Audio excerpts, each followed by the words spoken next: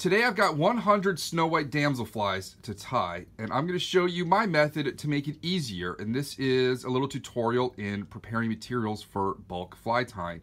To start off with, I've got my crystal flash multicolored, and it's going to be too tedious to pull them out as I'm tying. So everything's prepped. I have all of these clips here from the hardware store. Each one has got 5 strands of multicolored crystal flash. Mixed colors. It takes 8 flies per set of groups, so you can do the math to see how many I have.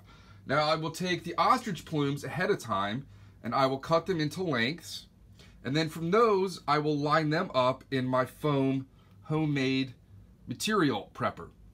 Now the hooks I'm going to use are going to be Fly Shack 7051 size 10. And what I'm going to do is dump them here into the cup on my tie wheel. Now, this is how I purchased my bead chain, and I went ahead and cut them up by probably the hundreds. And that's pretty much all I need. I've got my scissors here, and I've got my bobbin already loaded. And that's all it takes to tie a Snowhite damsel is 1 hook, 1 set of bead chain, 5 strands of crystal flash, and about 5 strands of ostrich plume. So I'm going to sit down now and I'm going to crank out 100 flies, hopefully by lunch.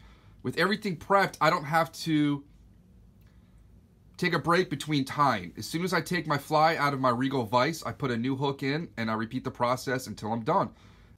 So now I've got my materials put away over here. I've got 100 hooks, my bead chain, and then I'm using my tie wheels magnet to hold that down, and I have all my materials right there as I need it. So it's time to tie some flies.